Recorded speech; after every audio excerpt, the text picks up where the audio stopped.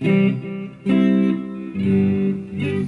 morning, my name is Landy, this is CAGEDrules, and this video shows you how to connect the forms, because we want to get all over the fretboard, but you know, the whole fretboard is like you get to a big party and you have like a typical German, so oh, there's food, okay, so I get you everything. No, do it in small steps. So you have to see, shape, and it's called CAGED. This means the next form is the A shape. This is a C form with a triad here, root, third, fifth, and now we have the A form with the root, fifth root. So, and you practice C, and if you practice that, maybe you can do it in another position with D. And it's pretty hard to get the view and don't get in a chaos or lose something like, or have something like a blackout. Okay, we have C and A form, and then we have A and G form, which I told in the video before. The long A form is nothing else as the A form, A chord with A form and A chord with G form. And so you have like a really so.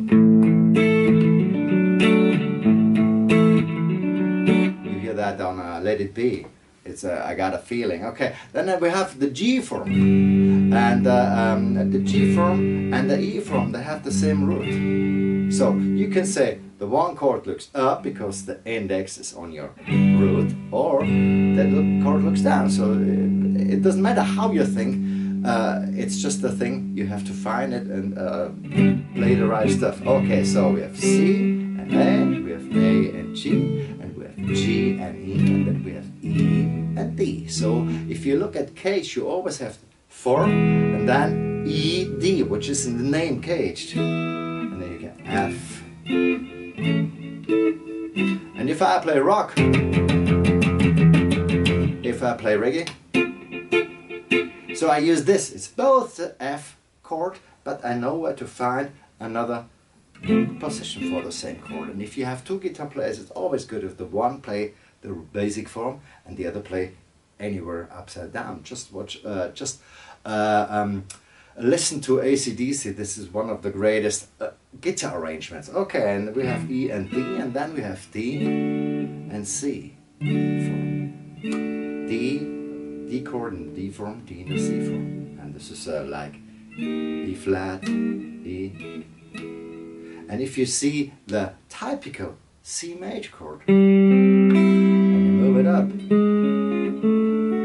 so you see there's many things there have the chords together. You can't see a chord or a shape alone, but you know, we split because we have to get an idea of the fretboard, but the fretboard is not splitted. So D form and C form. Okay, so I repeat. C and A form are neighbors, A and G form are neighbors, and the G and the E form are neighbors. These neighbors love each other. It's not like typical neighbors. And then I have a E and D form, and then I have the D and the C form, and you can move it all over your fretboard. Okay.